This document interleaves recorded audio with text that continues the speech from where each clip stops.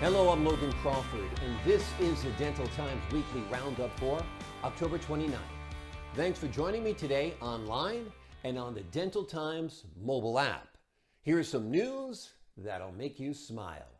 A growing body of evidence points to a link between iron deficiency anemia and severe tooth decay.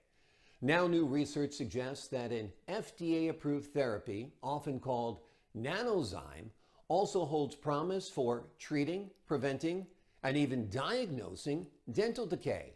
The treatment significantly reduced the buildup of harmful dental plaque and had a targeted effect on tooth decay. Rectangle Health, a healthcare technology company specializing in dental practices and organizations, has joined Women in DSO as a founding industry partner. Through this collaboration, Rectangle Health celebrates the contributions of female trailblazers in the dental service organization community and works to empower and cultivate the next generation of women leaders. A day in the life of a dentist Instagram style. Dr. Shadi Monchiteri says she is taking over Dentistry UK's Instagram account and will share what a typical day is like for her. That was a very productive afternoon clinic. We had lots of new patients start on their smile makeover journeys, and to be honest, this is one of my favorite stages of the whole process.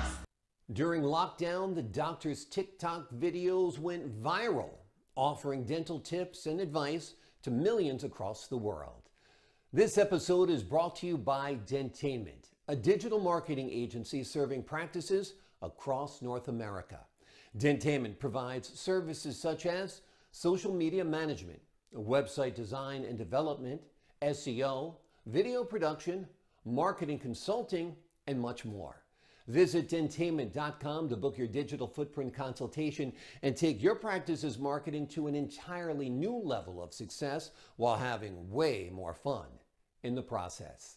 By day, longtime dentist Dr. Eric Katzman works on teeth, but by night he is also an artist and art gallery curator.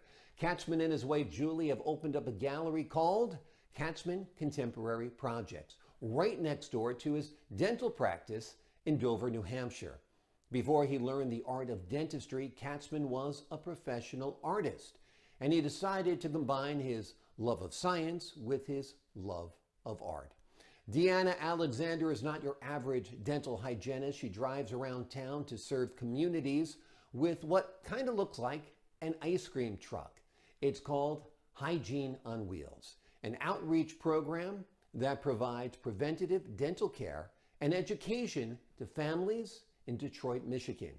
Her truck is outfitted with cleaning utensils, whitening tools, and goodie bags filled with toothbrushes and floss.